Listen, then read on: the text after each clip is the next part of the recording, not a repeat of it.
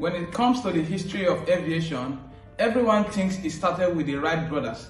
But in the real sense of it, as far back as 500 years ago, humans have dreamt of flying through the sky alongside with birds and have been designing and building primitive flying machines in order to achieve this lofty dream. It's your aviator, Captain Austine, and today we'll be discussing about the history of aviation.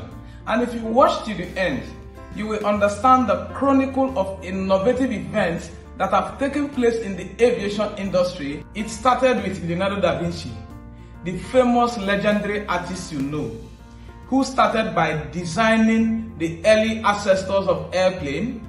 He designed the parachutes and the early propellers, and this was in 1485. 3 centuries later was another breakthrough year in the aviation industry, and that was the time when balloon became very popular in Europe. This innovation was discovered by the Montgofier brothers. It was merely used for entertainment purpose. Crowd of people will gather as they watch this balloon fly in the sky for fun. Then years later, much significant advance came at the end of the 19th century when the technology of the glider got well developed. Furthermore, also involved in the flight race was Samuel Pierpont, who attempted several piloted and unpiloted efforts. And just few days after giving up his dream, the Wright brothers got it right.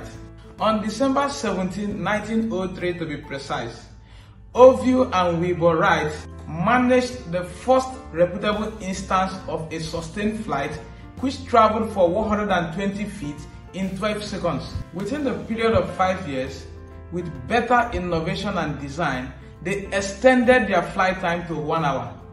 But shortly thereafter, the experiment resulted in the first air crash which caused a passenger death.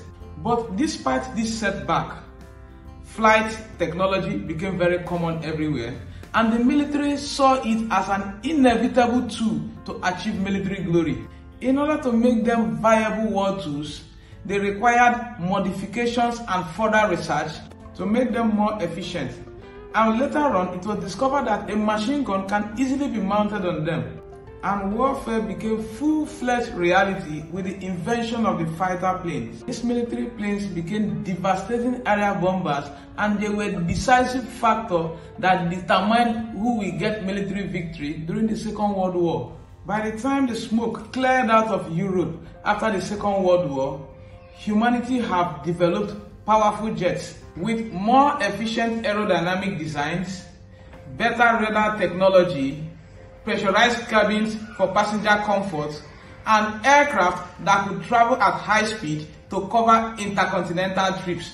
More so, in the later part of the 20th century, the advent of electronics and computers produced great advances in flight instrumentation systems, and this led to the autopilot technology. With autopilot technology, the aircraft actually flies itself. All the pilot does is just minimal input and it monitors the instruments. Now we are in the 21st century, and we have seen large scale of pilotless drones that are used by the military to carry out bombing activities in their designated targets. And they are as accurate as anything you can imagine. Rockets are now sent out to the moon and other planets for research and other innovative purposes. In conclusion, the exponential pace of growth we've experienced in the aviation world can only emphasize the fact that nothing is absolutely impossible in this life. Who knows what will become of this industry in few decades to come? Planes that will transport passengers from China to US in 10 minutes is definitely going to be built. You never say never when it comes to aviation. It's your aviator, Captain Austine. Subscribe to my channel. Click the bell button for notification, share and like. See you next week for another interesting presentation. Bye.